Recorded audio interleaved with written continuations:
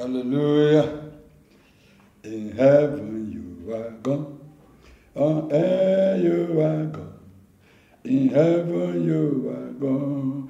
On earth you are God. You are God. In heaven you are God. On earth you are God.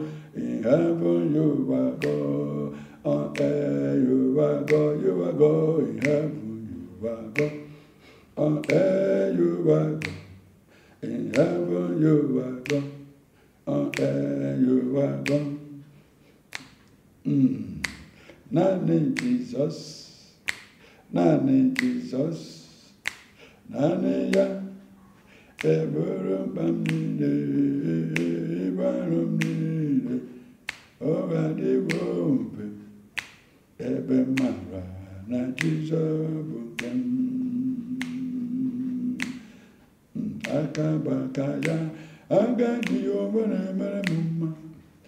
Olubeya keneru alini mendu iji yinkendu enade atatale akabakaya akajiyovane mema.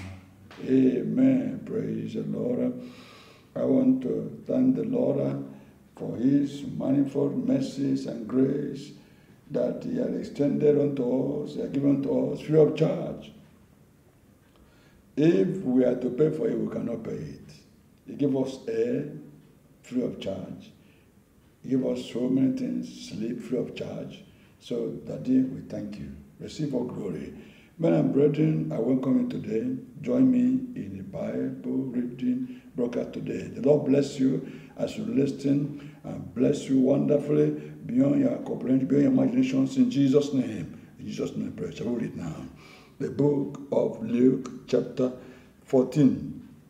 And it came to pass, as he went into the house of one of the chief Pharisees to eat bread on a Sabbath day, that they watched him. And behold, there was a certain man before him which had the dropsy. And Jesus answering spake unto the lawyers and Pharisees, saying, Is it lawful to heal on a Sabbath day? And they held their peace, and he took him, and healed him, and let him go. And answered them, saying, Which of you shall have an ass or an ox fall into a pit, and will not straightway pull him out on a Sabbath day? And they could not answer him again to these things. And he put forth a parable to those which were bidding, when he marked how they chose out the chief rooms, saying unto them, When thou art bidding of any man to a wedding, sit not down in the highest room, lest a more honorable man than thou be bidding of him. And he that bade thee, and him come, and said to thee, Give this man place, and thou begin with shame to take the lowest room. But when thou art bidden, go and sit down in the lowest room, that when he that bade thee cometh, he may say unto thee, Friend, go up higher. Then shalt thou have worship in the presence of them that sit at meat with thee. For whosoever exalted himself shall be abased, and he that humbleth himself shall be exalted. Then said he also to him that bade him, When thou makest a dinner or a supper, call not thy friends, nor thy brethren, neither thy kinsmen, nor thy rich neighbors, lest they also bid thee again, and a recompense be made thee. But when thou makest a feast, call the poor, the maimed, the lame, the blind. And thou shalt be blessed, for they cannot recompense thee. For thou shalt be recompensed at the resurrection of the just. And when one of them that sat at meat with him heard these things, he said unto him, Blessed is he that shall eat bread in the kingdom of God. Then said he unto him, A certain man made a great supper, and bade many. And sent his servant at supper time to say to them that were bidden, Come, for all things are now ready. And they all, with one consent, began to make excuse. The first said unto him, I have bought a piece of ground, and I must needs go and see it. I pray thee have me excused. And another said, I have bought 5 yoke of oxen, and I go to prove them. I pray thee have me excused. And another said, I have married a wife, and therefore I cannot come.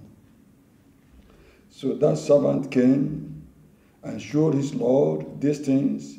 Then the master of the house, being angry, said to his servant, Go out quickly into the streets and lanes of the city, and bring in hither the poor, and the maimed, and the halt, and the blind.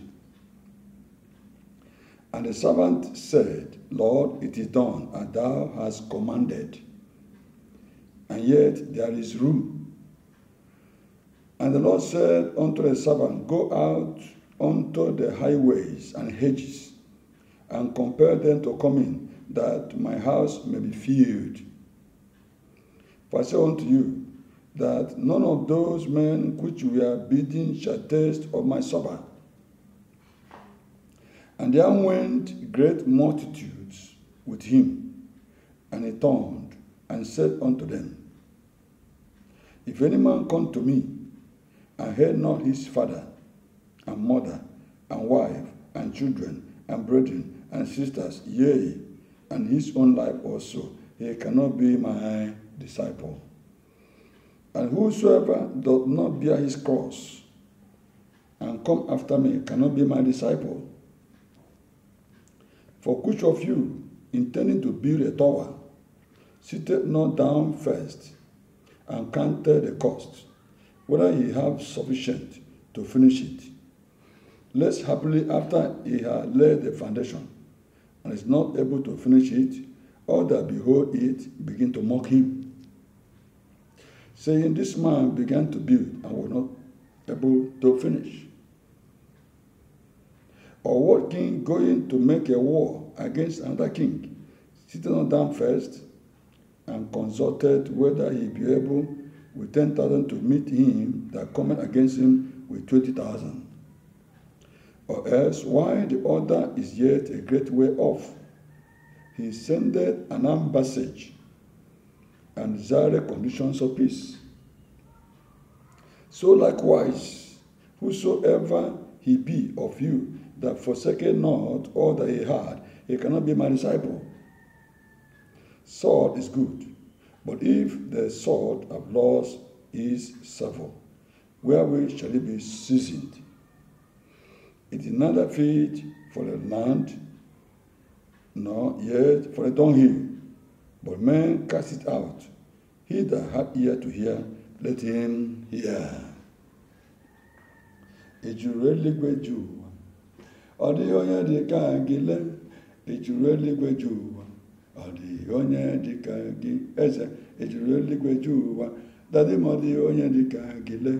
Ejuru eluigwe ju ụwa, ọ dịghị onye dị ka gị. Praise the Lord.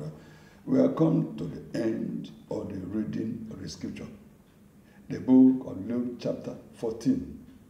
I thank the Lord for the grace given to us. Thank you for joining me. It is best to read the Word of God. So I want to stop here. Join me next time, and the Lord bless you as you give attention, like my channel, subscribe, drop your comment, and the Lord bless you in Jesus' name. Praise the Lord. See you next time.